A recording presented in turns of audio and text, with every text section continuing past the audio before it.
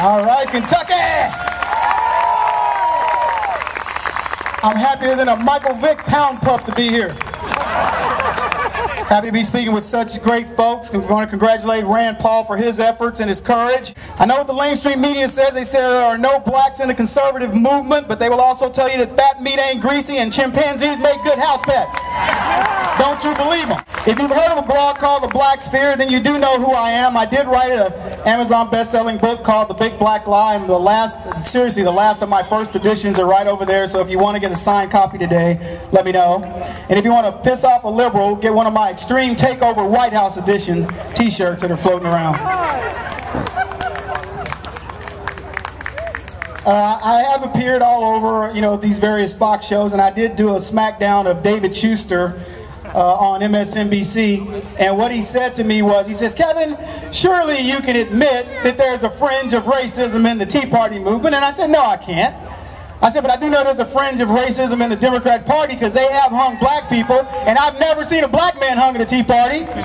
I'm originally from Texas where people talk like this, and that's why I love conservative Southerners. People know your name, and they wave when they pass each other on the back roads because that's the Southern way. The town I grew up in was small, and most of my friends were good old boys. In Texas, they're known as rednecks. And if Texas had hills, they'd call them hillbillies, and they'd still be my friends. My friends didn't care about color the same way most of America is made up of people who could care less about color. They care about character. Over the years, America has been emasculated, made politically correct, or as I would say, socially neutered. Disagree with this administration and you are a racist. Didn't vote for Obama and you are a racist. Well, aren't you equally as racist if you didn't vote for McCain? I've been telling America for years that one thing is for sure, whether you're from the north, the south, east, or the west, the only direction that is guaranteed to be racist is the left. But I know today we want to discuss the celebration of America's freedom, and I will. But first I need to discuss slavery. And I'm not talking about that old Democrat institution of slavery. I'm talking about the new Democrat institution of slavery of today, where we are all slaves. And that's why I call 2010 Emancipation 2. This time even the white folks are going to get free. When you work through August to pay your taxes, you are a slave. Slaves don't get a say-so, as my grandfather would say. They simply take what massa gives them. And America's new massa has given us health care, something we already had, and he wants to give us clean air, something we already have. He's supposed to close the racial divide, yet we are more racially polarized than we were back in the 60s. Yeah. You want to know why Obama doesn't laugh at himself? Because that would be racist, silly. I had a lady ask me not long ago, Kevin, do you think Obama is a racist? I said, ma'am, the man is taxing tanning.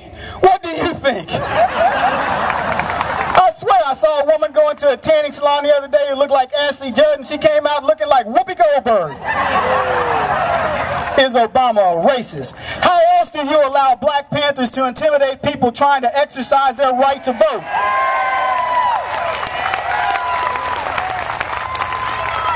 The irony being that instead of white Democrats wearing all white, standing in front of polling stations intimidating black voters, we had black Democrats wearing all black, standing in front of polling stations intimidating white voters.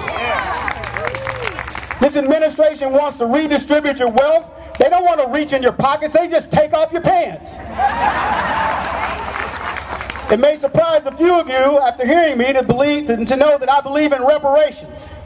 I believe that anybody alive today who has owned slaves should pay reparations, and anybody who's been a slave should get them. And what about immigration? Our Justice Department wants to sue Arizona for exercising their constitutional right to protect their state from a bordering country. And ironically, the Fed's lawsuit claims that Arizona wants to do what the Fed is supposed to do, but isn't doing. It's like they said, I couldn't fix your brakes, but I made your horn louder. Liberals are as worthless as a screen door on a submarine. And we've been on a slow journey to tyranny over the past decades, and in the last year that pace has quickened dramatically. I heard a black man who called Hannity's show say he was a Democrat, and he was afraid when he heard Republicans say that they would like to go back to the good old days. He said, a black man, the good old days is a threat to go back to the days of slavery. And I said, this poor guy was uninformed because he should be afraid of Democrats. So I'd like to paint a picture of what conservatives look back when they think about the good old days, and I'm going to take you back to my childhood. I remember as a child ripping and running up and down the streets of San Antonio, Texas. I don't remember one child being abducted or molested in our neighborhood. We played outside from sunup to sundown during the summer, and the only thing that interrupted our fun was either lack of light or the sound of one of our mothers yelling supper. When we finally went inside, we sat down to a meal as a family. And in my family, we ate together and we prayed before every meal. After dinner, we'd either watch TV, which for this country boy meant a choice between 3 fuzzy channels, and we watched the one that was the clearest. Shows like Happy Days, Little House on the Prairie, The Jeffersons, Sanford and Son, The Andy Griffith Show. I'll admit publicly, I did some picking and grinning and I watched Hee Haw, but only for the chicks. Anybody remember Petticoat Junction, My 3 Sons, Green Acres, Father Knows Best? We took vacations even though we were poor, and yes, we were poor. I did mention I'm black, right?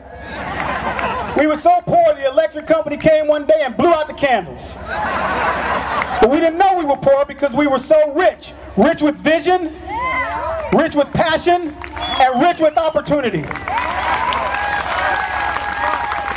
So each year we loaded up that Chevy Impala and we took off on vacation, and I chuckle when I think of all the hoopla over secondhand smoke.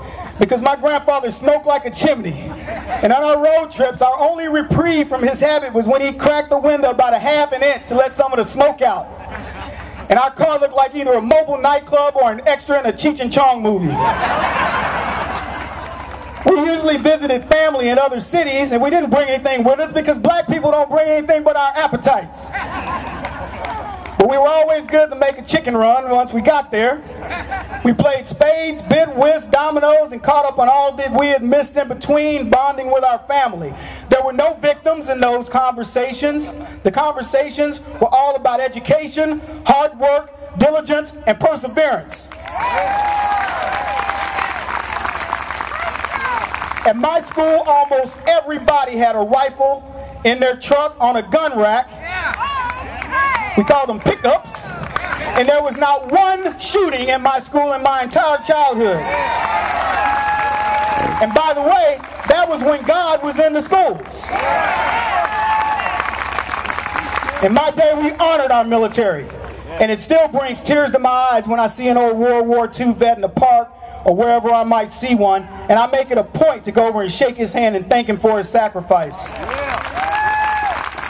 Does anybody remember when terrorists were called terrorists and patriots were patriots? When a handshake was better than any contract? These days I feel like I've been dipped in doo-doo and rolled in breadcrumbs. I want to live in a land where a lip-turd celebrity doesn't describe earning a good, honest living in the coal industry as the rape of Appalachia.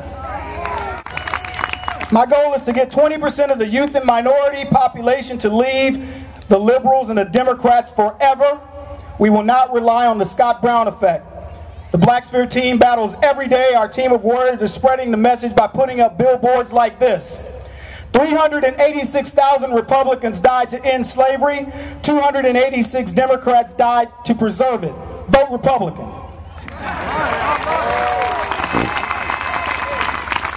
Here's another one. When is the last time a white Democrat not running for office visited your black church? Vote Republican.